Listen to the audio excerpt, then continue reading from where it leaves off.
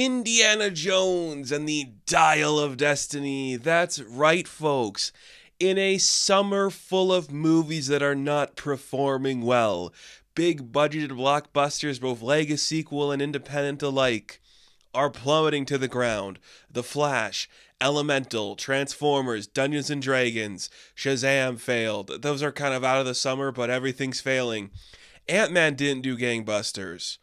Everything's kind of falling apart. Indiana Jones, the fifth installment of this legendary character, is doing the same. Abysmal opening weekend. And I get it. Look, here's the thing. I'm not a normal person. And what I mean by that is I have grown up watching all of the original Indiana Jones films. I still have a box set of the VHS tapes of Raiders and Temple and Crusade. I have that. Name another person under 25 that does. I dare you. Like, this is the thing that I don't understand, but I also kind of understand it.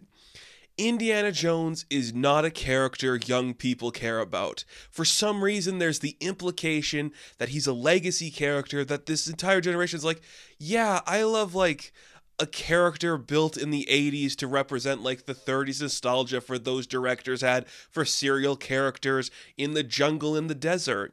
That's not something that translates to a 2023 demographic. So, no young person's going to see this movie. On that note, too, they want this to be like, it's the Top Gun Maverick of the year. Look at this. All the elderly people are coming out to check this one out. And I'll tell you one thing. That was the case for my audience. I was in a packed house. Old people went to see this. Older people dragging their kids who could be less interested in anything in the world. No child wanted to see this movie. And here's the thing. It had a weird premiere at Cannes where it was like, this sucks. It's not good. The other critics are just like, it's fine. There's nothing to it. The saddest part about Indiana Jones and the Dial of Destiny is how little any of this matters. It does the worst crime any movie could do, and that is just being mediocre. It's just fine. It doesn't go for a big swing and try to, like, change the way you think about the nature of a movie like Halloween's Ends did. A movie that I don't like, but I respect the director and the creative team for being like, let's take a big swing. It's just the biggest problem with an action blockbuster you can have, and that is just, it's fine. There's nothing visually pleasing about the camera work or doing anything creative. When it tries to reference the old stuff, you're just like, yeah, I guess that's a thing these Indiana Jones movies do, but you don't really feel anything towards it. It's such a middle-of-the-road movie, and I hate that kind of stuff when it comes to a big movie like this. We have seen time and time again, when you take a bigger swing and try something new. The movies that have been kind of taking off this year, Guardians of the Galaxy Volume 3, Across the Spider-Verse, Super Mario Bros., they are properties people know, but try something a little bit different with a concept they're familiar with. This is not that.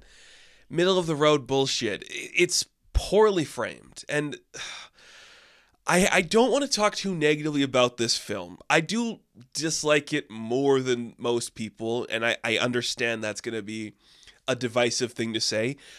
I hope people like it. I've seen people saying they like it and they love it. I just think it's so simple, it doesn't do anything interesting to talk about. The camera work is boring. It's just a bunch of just like medium shots where it's just like, yeah, there's the waist-up shot of the character, and for some reason, half of this movie is just characters getting in and out of different vehicles, whether it's a boat, a car, a cart, an airplane, and the background is just like a blurry thing passing by. It looks so uninspired and simple that it doesn't do anything to make you go, yeah, this looks like we're moving and having a really interesting mad dash somewhere. Sometimes it does. Look, the action is fine. Like, there's nothing too crazy about the action. It just doesn't do anything. You're like, yeah, that's clearly not an 80-year-old man doing this stunt, and we're clearly taking our time to tell this part, and it's like, fine, whatever. The simple thing is, I don't know how much more we really want of this type of movie. I feel like every so often it's the Uncharted, it's the Tomb Raider, it's the Mummy, it's all this, like, everybody just thinks there's still like that nostalgic grab for the Raider movie where we're going through like the tombs and we're in like the catacombs and like there's like a secret puzzle you have to solve.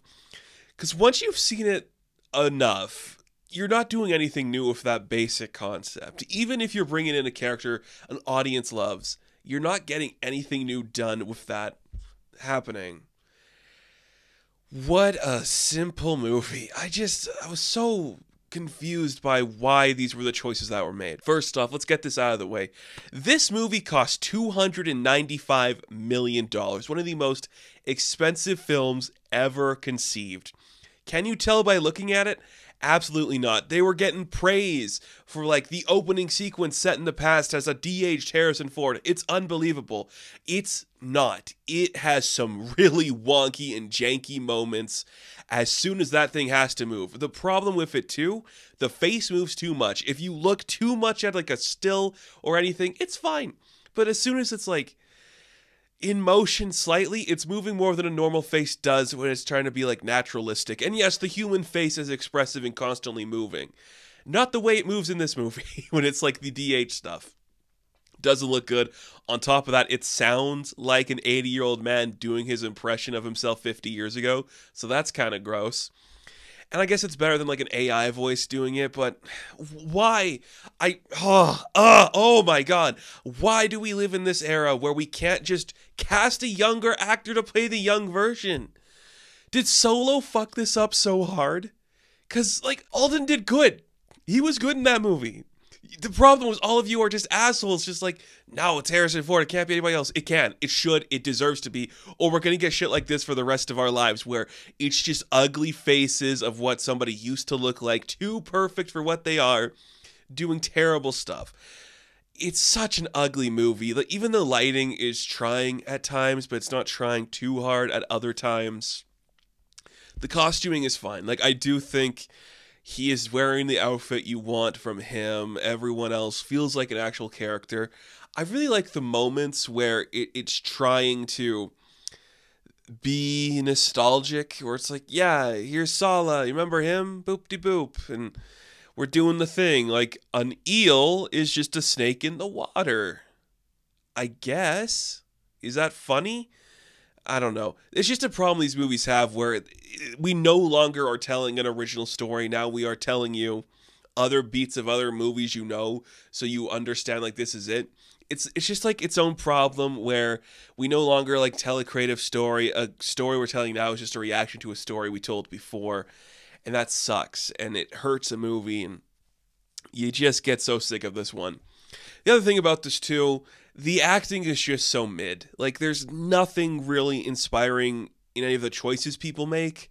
Harrison Ford can sleepwalk his way through anything. And on the rare occasion in this movie where he tries to do something, it's believable. He's not, like, funny. He's just kind of grouchy and is just kind of angry he has to be here, which we're going to get to that in a minute because it's a very fascinating thing this movie wants to talk about. So that's fine. Supporting cast, it's good to see some of those names. When Antonio Banderas shows up and he's like a frogman and he's just like dressed like Shipwreck from G.I. Joe and he's got like a cane and you're like, that's a guy. I like that. Just a dude that showed up. Mads Mikkelsen is just like an interesting character they should have done more with because he was like a Nazi, then he comes to work for the CIA, and it's like, hey, that's an interesting area to explore, but he's still a Nazi, so we're going to make him the bad guy fully, which it's fine. I think they could have used some part of that story to explore like a moral gray area of like who the true bad guy is. Is it the CIA? Is it the Nazis working for the CIA? And they just said like, no, the Nazis are the bad guys. And look, I'm not here saying I sympathize with the Nazis or think they should have done something to like justify their actions. It does seem like you could have explored a more morally gray area in a world trying to be more morally gray, because that's the adventure Jones is going on in this movie. He's seeing like maybe this child who he thought was going to be one thing turned out to be another thing, and maybe him spending years digging up these tombs was actually the problem. And if that's the morally gray area he's exploring, you could have done the same thing with Mads' character as opposed to just making him, I'm actually the biggest Nazi in the world. I am the top Nazi. I'm going to go kill Hitler. We'll get to that in a minute here too. So he was fine. Everyone was fine. One of the henchmen was just like a big guy. And you're like, that's just a big guy. And I appreciate that. He didn't do any big guy stuff, though, and I didn't like that. There's also, like, a kid who shows up, and you're like, yeah, that's a kid. Cool. He's fine. Does he hotwire a plane? Yeah, but it's the 60s? So, must be easy. But Phoebe Waller-Bridge is taking on the mutt role. You know, Shia LaBeouf in the last one was like, it's me, I'm the new one. And we're like, I guess if you want to be, sure. But now it's Phoebe Waller-Bridge. She plays Helena Shaw, the goddard to Indiana Jones. Her father was Toby Jones in like the opening sequence of the movie. She is good. It's fine. I mean, okay. You see criticism from certain groups online talking about her performance, where it's like, oh, she's the most terribly written character in all of film history, where it's like, oh, because she's a capable woman who's doing the thing Indiana Jones did, but she's doing it for her own reason, so it makes her a bitch. It's like, she's written to be complicated and almost intentionally written to piss off a certain sector of people, but she's doing the same thing Harrison Ford did when he was Han Solo. He's like an outcast, a rebel doing his own thing with a heart of gold who's going to help out in the end. That's what she's doing. That's the literal vibe she's throwing down. And if you don't like that, it's because you're sexist. Like, I'm sorry. She's doing the literal thing that made Harrison Ford's career. And she's doing it with charisma. She's kind of horny in it because Fleabag was a horny show. So we have to see her kind of like smile at guys throughout the movie, but never actually like kiss a guy. It's fine. I mean, would I like to see her kiss a guy? Yeah, because that's what I want. Movies are sexless now. I just want sex in movies. But whatever. She did good. What she's asked to do, she does well. She delivers the performance strong. She is a different enough character from other younger female characters in the Indiana Jones mythos where I buy her relationship. Cool. I don't know. None of the acting was super impressive. It was just all, yeah, we're doing that now. That's what the script said. That's how we're going to deliver it. Funny moments? Kind of. Anything brilliant? Not really. The other thing about this movie, too, is very interesting. So, this is a James Mangold movie, and James Mangold has kind of looked for like I think his career is kind of like trying to reach a resurgence. So he does this movie. It's the next one he's working on, that Bob Dylan biopic, because we know he's worked on some of those before, like Walk the Line, like the most famous of that genre. Ford versus Ferrari kind of in that feeling too. So he's doing Bob Dylan next, and his next two projects after that were the Jedi movie about like the first Jedi and DC's Swamp Thing. So those are like his next big project. So the guy's clearly a nerd and has reverence for genre material. He made comments a couple weeks ago being like, it would be nice if they just let like Wolverine's story die, because of course he worked on films like The Wolverine and Logan. He directed both of those. I mean, sometimes you just have to let things end, right? Because there's literally a scene in Logan where it's kind of been going around Twitter too, where it's like you see like the younger CGI'd Hugh Jackman walk down the stairs with like a blank face, becoming the corporate piece of production that a studio wants it to be. And you see Logan and Hugh Jackman look at it like, oh, this is the future that they want for IP and creations. And then you realize that this guy made Indiana Jones 5. There is something weird about that statement, where in public he's like, we shouldn't like keep making stuff with these characters and doing legacy sequels, but at the same time, you just made the most expensive one in history. So do you have something to say about that? Kind of. He wants to say something about that. There is something that this movie is clearly trying to say that it's not saying. That is just, maybe nostalgia is the enemy. Maybe because both the hero and the villain of this piece are looking to the past as better days. It is chaotic and it is harmful to this product and to making these kind of things anymore. If you want to get meta about it, it can be a movie like, this movie shouldn't exist, okay? We shouldn't be here watching an 80-year-old man still fighting Nazis when all they want to do is go back in time and change the outcome of the war so there's more Nazis to fight. It's very bizarre when you look at it that way. Kind of like there's something to be said there. It doesn't get lost in translation. countless times throughout the piece, of course, because once we set that up, like the beginning of this movie when we're in like, is it New York City? I think it's New York City, and Harrison's trying to like deliver his speech at like his school. No one's listening to him. They're going for the moon. He's been a man of history and magic, and now they're looking for the future, and he's just like nostalgic for the past, and he has to retire, and he's got nothing working for him. You're saying something about that, and I appreciate that tone. And then all of a sudden, it's like, nope, we're doing an Indiana Jones adventure now, almost against the wishes of Harrison Ford and Indy in this production. And it's very bizarre that way. So where you could put him on the mission and have him be like, why am I doing this? I shouldn't be here anymore.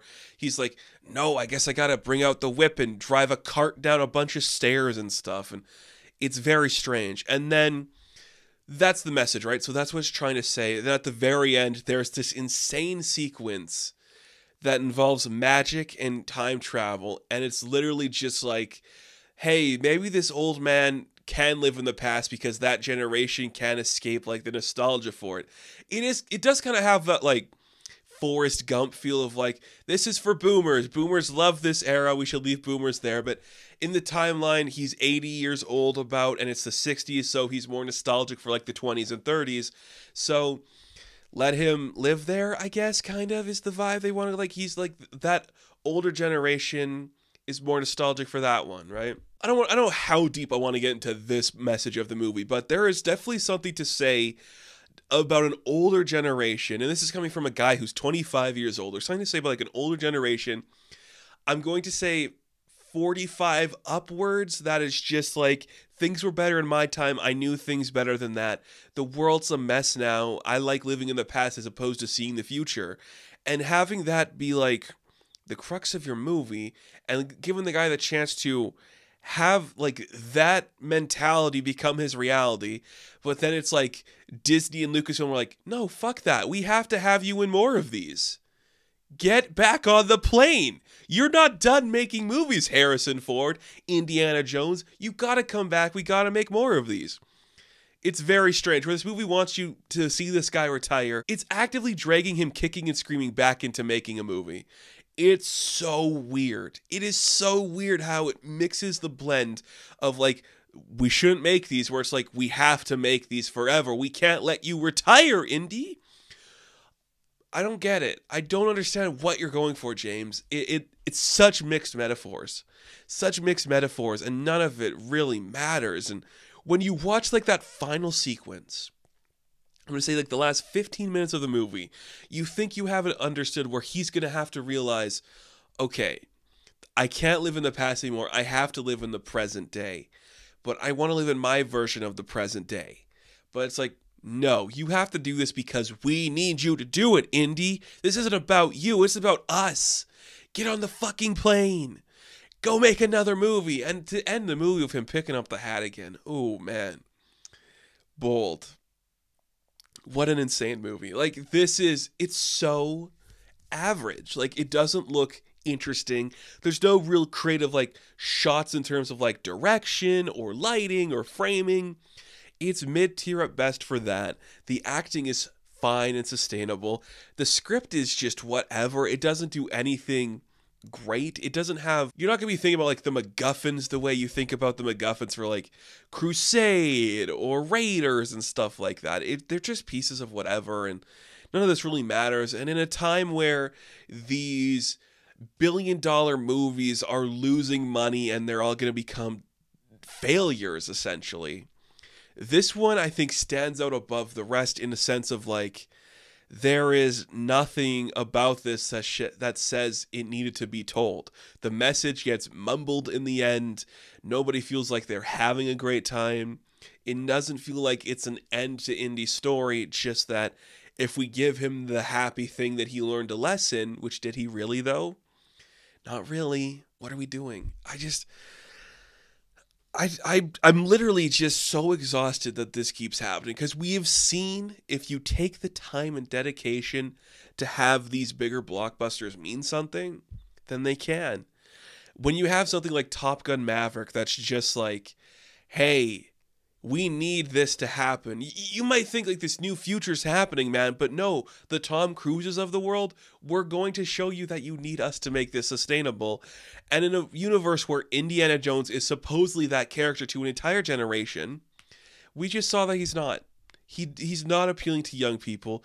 The archaeological, I think like this Tomb Raider adjacent character is not interesting to people in live action. I think it's entertaining in video games.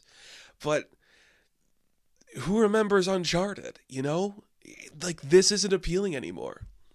And we have to accept that. I think it's time to put this to bed. And this comes right after, like, we got a cast for Tron 3. And I'm like, I love Tron. There's no way to make that appealing. It's the same thing as Indiana Jones. The time where that was relevant and meant something is over. This belongs in a museum because we don't need to look at it or play with it anymore. Because even if you had an idea and you executed it poorly, it'd be better than just this mediocrity, nothing happens, who gives a fuck. That's what sucks more about any of this, is that I can't even say it's a terrible movie. It's just uninteresting and uninspired. That's the problem. I have went way too long talking about this movie I did not like, so let's wrap this up with this last thing. Indiana Jones and the Dial of Destiny, I am going to give a 3 out of 10. Now, thank you all for watching this review. Be sure to like and subscribe to the channel. As always, you can check me out on Instagram, TikTok, and Twitter. And as always, I will catch you in the next one. Have fun. Stay safe. Good luck.